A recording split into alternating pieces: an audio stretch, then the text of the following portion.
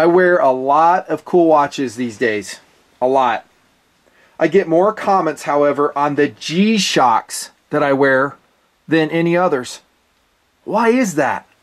Out of the pilot watches I wear, the Anagiges, the outdoor watches, the inexpensive G-Shocks garner more compliments.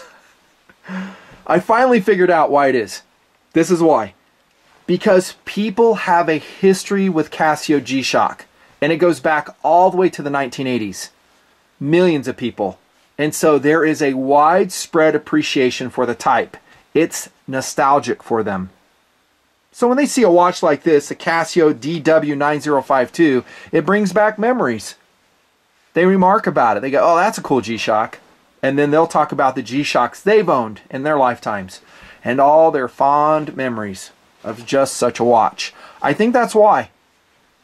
More and more as time goes on and things change, people like to go back to what is comfortable for them, what is recognizable for them.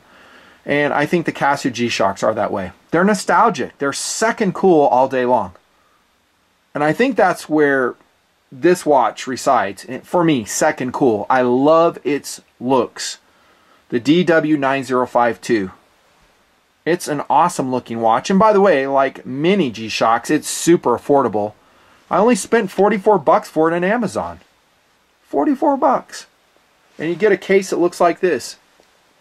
Let me tell you this, my camera is not really representing the color perfectly. It looks royal blue in the viewfinder. It's not. It's a navy blue, a dark navy blue.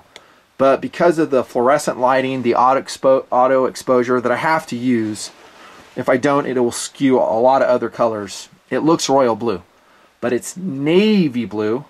I'll try to roll in a screenshot of it. That might represent it a little bit better.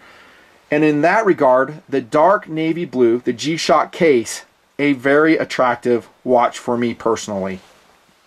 Definitely going in the Hall of Fame playlist, especially for 44 bucks. DW9052. Not sure if there's some other colors of it. Not sure if it's been discontinued. These watches just come and go. I don't know what to tell you. They're commodities. Sometimes they'll stick around for a while, sometimes not. So if you find it, you like it, especially just for the low price of 44 bucks or thereabouts, score it while you can. Let's take a look at the case closely, and then we'll get into the functions. I think that's why, though. People see this watch and it just reminds them of a watch they had when they served in Iraq, when they served in Afghanistan, when they were in an EMT. I get a ton of comments about all the G-Shocks that I wear. Other ones sometimes are invisible. I mean, I've been wearing this one all day. It's a Sterling. Really cool, classic looking, vintage pilot style. It's only about 115 bucks. It's invisible to people. They never notice it. I guess I'll run to an aviation watch enthusiast. He might know what it is. It's a beautiful watch. I love it. This gets more compliments. Go figure. It's less than half the price. The crystal is recessed, as we see in all the G-Shock line. Shock isolated module. Notice the big actuation buttons, so the ergonomics on this watch are excellent. Screw through lugs attaching the proprietary strap, as we often see in a lot of the G-Shock products. So swapping the strap out on this might be a problem. You're probably going to have to stick with the G-Shock line. No big deal. Should be durable. Polyurethane strap. I guess we'll look at that right now. A little bit of a ventilation for, I guess, ostensibly being able to expand and fit different wrist sizes or over clothing. But I find this polyurethane strap material is too stiff to really do that. The benefit of it is that there is a little bit more breathability through here. Single retention loop on it, and it works pretty good. I need to put probably another silicone one on there because I never think one's enough, and as you can see, it will slide around a little bit.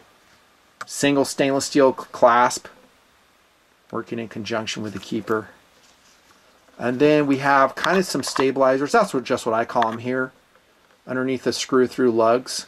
You will have to take the strap completely off, by the way, to access that 4-screw case back, which is kind of a hassle. I'm not going to lie to you. It is. I've done it with some other watches. Not that bad, though. These are mini Phillips heads there, so you'll take those out. You'll need 2 Phillips heads on each side. You unscrew those lug retention bars. The nice thing is they're pretty sturdy. This is a very sturdy strap. And then you'll remove the 4 screws. And I have found that you're going to get about 2 years, maybe 3 years out of this battery with this style of module, which by the way is module 3232. You can look that up in Google, PDF variety, if I miss any details. It's really pretty simple module. Water resistance is much better with the latest O-rings that Casio has been using after user replacement of the battery, I found. That is excellent. It wasn't always that way. Let's see what it looks like on the wrist. I have medium-sized wrists, I guess. Oh, that looks pretty cool, dude. Guess, especially against that tan long sleeve shirt. I'm doing a great job putting this on. Hey, nothing fancy. Why do you wear gloves during the watch reviews? Well, because I get such close-up shots, I don't want you to see how dirty my fingernails are. That's why. And the cuts and bruises, it's just distracting. Just holding it on for now, but you can kind of see. Under the cuff wear is going to be okay. You can see that the height of this watch, the DW9052, is a little bit high. Let's take a look at the height with my digital caliper. I'm so cool. So glad I finally got one of these. 15 millimeters high. Lug to lug is about 48 millimeters. And then width, and I'll go from button to button, and these are shrouded protective buttons as we see in some of the cases, the polyurethane cases, 46.5 millimeters. So really good sizing. And that will take us back to the presentation.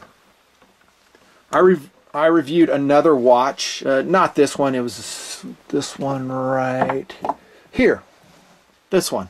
So it was the SGW300HB, and I remarked on this watch here how the numerals are smaller and that I usually do not prefer that. I'll stick with that. I like the numerals on this one much better. I do. I wish this was available in blue. That would be super sick, and maybe it is, I'm not sure. But the numerals on this one, the DW9052, are basically standard Casio. That is to say, they're not super small, they're not super big. They're okay, they're adequate. I think most people won't even care about it. They're like, yeah, they're just fine. Me, I like bigger numerals. Incidentally, I forgot to show you this strap when I reviewed the watch in detail. So I'm going to do it here. I think guys who watch this review will watch this other one as well. It's a nylon strap, melted holes. Notice it doesn't have an occluded case back, so I do not have to take the strap off on the SGW300HB. Very cool. Leather reinforcements, single stainless steel class. Pretty simple, really. And then the keeper on the SGW is pretty awful. It's horrible. It doesn't do anything. It's not tight enough. I have to put one on there. There you go. Mini strap review on that watch. I just remember, I was like, dude, I forgot to talk about that one. Here it is on the wrist. This one will go under cuff better, as you can see. That is also a very cool looking watch. Freaking awesome, man. So lightweight, easy to wear. This one is only 2.2 ounces as well. All the G-Shocks are just so simple and easy to wear. I just love it. Now we'll go into features. Oh, by the way, this 200 meter water resistant watch. So this is a dive watch pretty much. And I have dove with those Casios, even the 100 meter ones, and I've had zero issues with water coming inside. There's your module. Constant date presentation. Excellent. We have some graphics there in the center just for eye candy, providing some visual interest. And it's also cool. I always said that I like the aqua blue coloration. Excellent. And it's a single color LCD screen. I'm going to show you the backlighting right now. I think it's this button right here that does it. Yeah. Oh, that's cool. That aqua green backlight. User selectable from 1 to 3 seconds. Of course, I always put on 3 seconds.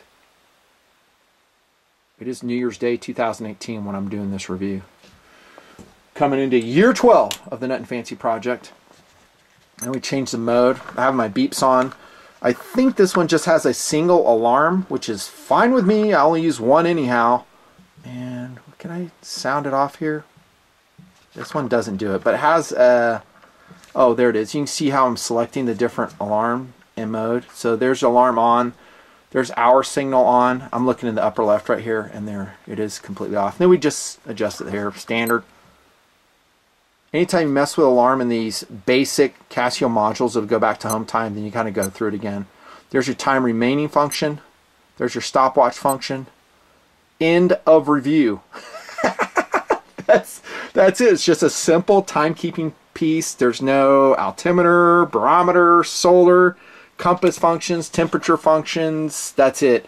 I didn't show you it does have standard split reset features of your stopwatch function. Again, module 3232 if you're interested. Yeah, it's just a simple timepiece. Would I pair this up with a smartwatch? I'm saying more and more. I usually will go with a full analog piece instead. Let me see if I have a different watch to show you. So here we go. Here comes the Junkers. I think this is an Iron Annie. Beautiful watch to be reviewed separately. Told you I like different brands. And so this would be more of a pairing I'd do. So I'd have my smartwatch. This is an Apple Series 2 watch on the right wrist, and then I'd wear a pure analog on the left wrist. This would be my enjoyment watch, one that makes me happy, and this is my first cool watch, give me full technology. I highly advocate that wear, by the way. And it doesn't have to be, you know, an Apple. You can do a Fitbit. I see guys wearing their analog watch and they'll pair a Fitbit right next to it, since Fitbits, some of them are very slender and easy to wear. Competitive options. Remember the price, $44. Not a totally full-featured watch for sure, but it has great lume, a beautiful navy blue case to it, G-Shock presentation, has all that second cool nostalgia that I mentioned that G-Shock has. 44 bucks, you can't go wrong. But if you wanted one in the lineup, I already showed you this one, previously reviewed, the SGW300. It's going to be about $30 more. I do like the display better on this one. The looks I like equally. I do wish this was available in blue. That would be super sick. Of course, the Star Wars GD350. It's going to be about $80. So it's going to be about twice the price. Very G-Shocky. Blockier in appearance. Still super lightweight, easy to wear. And I'm seeing if I have any other value Casios here. Nah, I got another one, but it's not a value. It's not even in the same realm. I'll just leave it at that. I love this watch, though. The DW9052 for $44 or thereabouts. Totally worth it. 200 water resistance. 200 meter water resistance. Full day-date presentation. And you'll probably get a ton of compliments on it, because it is that gorgeous blue, and it will remind people of their G-Shocks and bring back those fond memories for them as well. Nut and Fancy.